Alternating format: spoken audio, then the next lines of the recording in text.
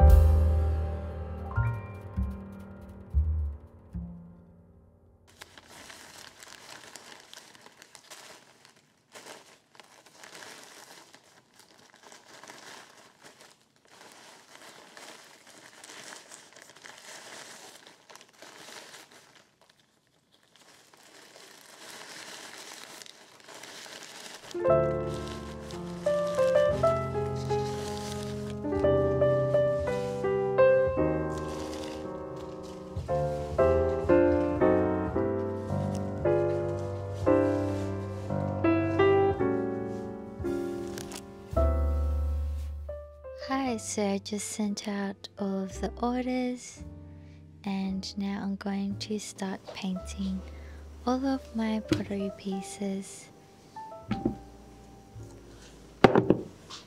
I made a lot of these little sculptures of onigiri and mushrooms, and I'm just sketching, and I've kind of made these before, so I already had an idea of what I was doing. Is kind of just painting lots of them in a row, and pretty mindless work. I didn't have to think about it too much since they're all the same. And then I also had a few other things later that I paint. My little tiny pots. I just did a small batch because I just wanted to test them out and do like a big collection later. And just like some mugs and other sculptures, I'm actually doing a lot more in the glazing process this time rather than underglazing. I think usually I would underglaze the details a lot, and so that would be the main creative part of decorating the pottery. But this time I'm going to be doing a lot more of the pencil underglaze, which I do at the glaze stage, and also trying out different glazes. I've never used glazes that aren't just a clear gloss, so I'm hoping that they turn out really well. I'm excited to see how they look. But yeah, still just doing some pieces with painting underglaze and then just clear on top. I'm not sure if I want to do the gloss or satin. I kind of like the satin. I tried it before just on some pieces, and I feel like it kind of looks a little more sophisticated, kind of a bit more of a natural stone, but also the gloss looks like really juicy, and I feel like that's what a lot of people really like about ceramics, because you can't really get that gloss otherwise unless you use like resin. But yeah, I gave myself a lot of time to work on this collection, so I'm looking forward to it, and I'm actually really enjoying taking my time. I think before I would sort of give myself a deadline for when I needed to get collection out, but I've kind of accepted that it's just a long process, and I feel like my pieces will turn out better if I'm enjoying making them and not rushing to get them done. So I hope they all turn out well, and I'll let you watch me paint.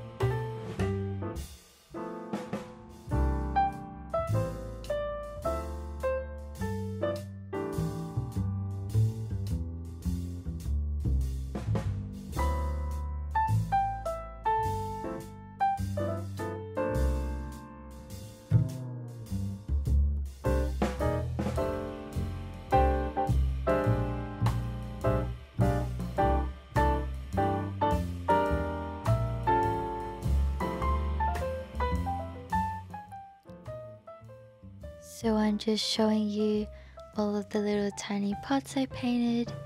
It was actually pretty hard to film because they're like really small, and it's much easier to paint them when they're like really close to my face and I can see the details.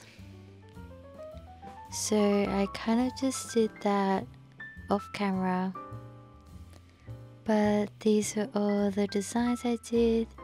Some are kind of the same as what I've done before with the blue and white, and I also tried with the red and white, and then also did some little soda cans, the soy sauce.